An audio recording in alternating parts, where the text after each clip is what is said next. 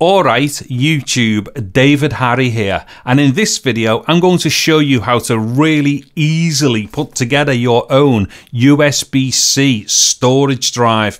Now in this particular instance I'm going to be testing it with my M1 Max MacBook Pro. However, at the end of the day this is just going to be a USB-C storage device with an SSD in it, which means you can literally use this on anything. Could be a Windows PC, could be a Mac PC, desktops, laptops, all kinds of things.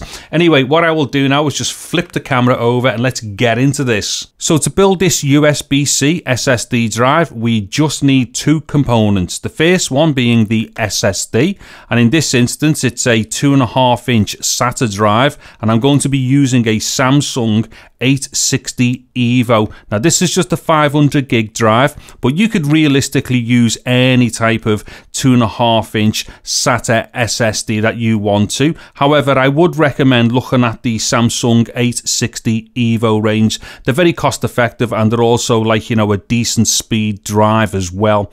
Then what we need is an enclosure to put it in, which basically converts SATA to USB-C, and for this one I'm going to be using this UGREEN enclosure. And so what we're looking at now is the SSD here.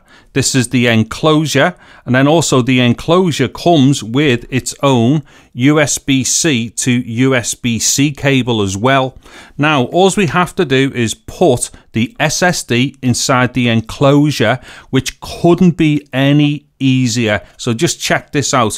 What it is, if we have a look here, that's the side that's actually got the USB-C socket on for the enclosure. So you literally just slide the lid off, so kind of push down a bit and push backwards, and then you'll just see it slide off like that. And then inside here we will see there's a SATA connection, which is SATA power, and the SATA data connector. So all we do is grab our SSD, we just make sure that the SATA connections here line up with the SATA connections inside the enclosure, and we literally just push the drive in until the two connectors meet up there like that, and then just push it in. Now that's all connected. Also as well, the inside of the enclosure has got some foam on either side here, which kind of grips the drive and keeps it nice and snug.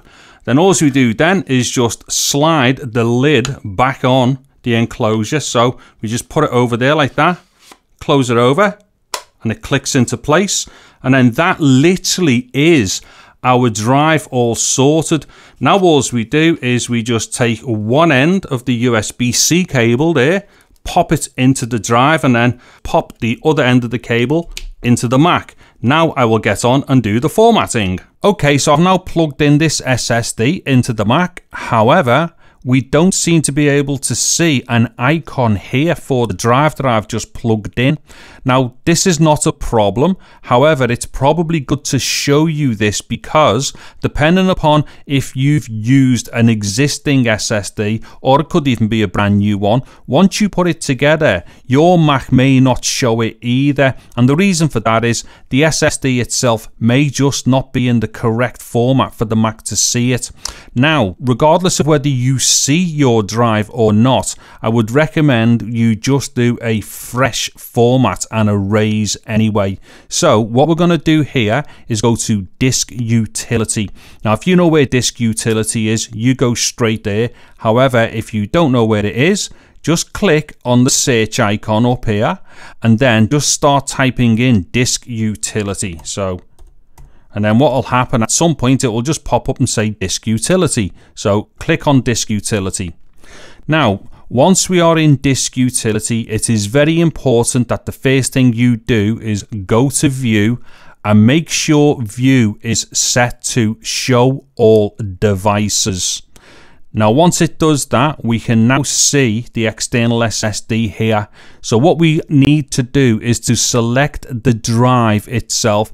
Don't select the container or any of the volumes, select the root, which is the disk itself, and then come over to Erase. So click on Erase.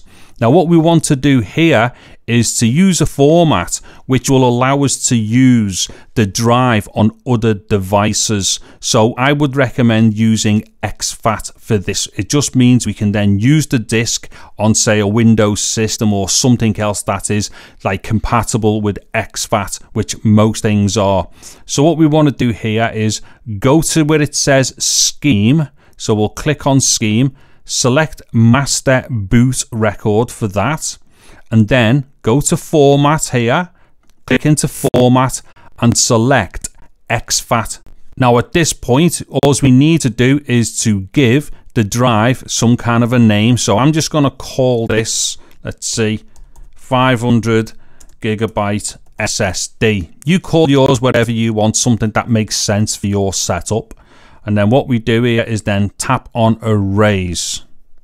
Then that'll only take like a few seconds, and it's going to unmount, then remount and erase and format and all that stuff. And as we can see there, that's basically done. Okay, so let's click on Done there. Now we can exit Disk Utility, and as we can see now on the desktop, we have got our new fresh drive. Now what I'm going to do is to just launch a disk speed utility here, and I'm going to use the Blackmagic Design one. So what I'm going to do is go up to here and go select target, and then I will select the 500 gigabyte SSD. So we'll open that, and let me just start this speed test now.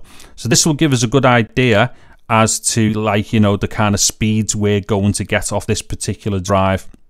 Now, as we can see straight away, just over 400 megabytes per second write speed, which is pretty awesome. Read speed is just over 380, close to 390. I'll let this go through 2 or 3 times just so we can kind of see what the averages are here. But that write speed is very good. That's 400 megabytes per second. Okay, so I'll stop that test there because I think we can see right now we're definitely getting just over 400 megabytes per second for the write, and we are getting just under 390 for the read, which is pretty awesome. Now what I'm going to do is just set up for some real world write and read tests. So for the real world disk speeds, what I'm going to do is copy this folder onto the SSD, and then I will copy it back out again. So what we're going to be doing there is testing the write speed and then the read speed.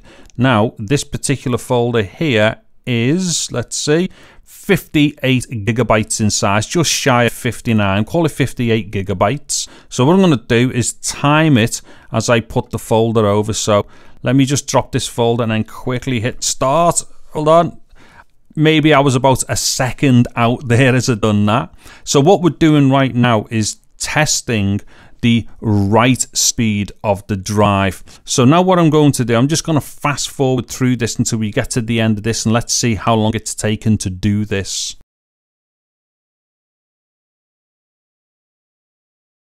Okay, so what I've just done there is kind of maybe stop maybe a second after it finished. So that second that I lost at the beginning, I've kind of added it to the end. But regardless, we're probably talking, what, 2 minutes, 48 seconds to write 58 gigabytes, which I think is really good for this type of drive. So this is a SATA drive. I think that number is really good. So once again, 2 minutes, 48 seconds to write 58 gigabytes. So now what I'm going to do here, I'm just gonna delete the folder from the desktop there. Let me just reset the timer. Now what I'm gonna do is drag the folder back from the SSD onto the internal drive. So what we're going to be doing now is measuring the read speed. So let me just get ready to drop and then start. Maybe I was about another second out there, something like that. Now, one thing worth mentioning here, this folder contains a bunch of video files in. So these are quite large files. And for me personally, this is typical of the type of thing that I would move around. SSDs, hard drives, any type of storage will slow down when you start using like tons and tons of like tiny random files, like really small files and stuff like that. However, that's not really a good way to test for the maximum speed of a drive. So to test for, like, you know, your max speed, what I'm doing right now is probably the best way of doing it, and that is to test like fairly large continuous files and stuff. Anyway, what I'm going to do right now is just speed through this, and let's get to the end and see what this number's like.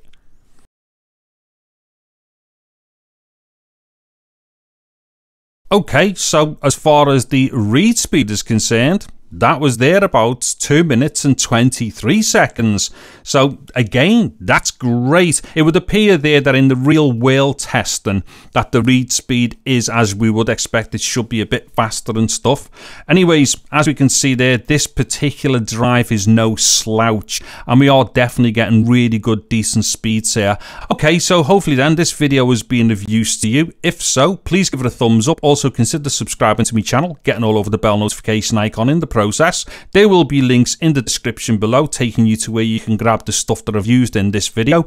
I'm David Harry. Thank you very much for watching this video. Take care and goodbye now.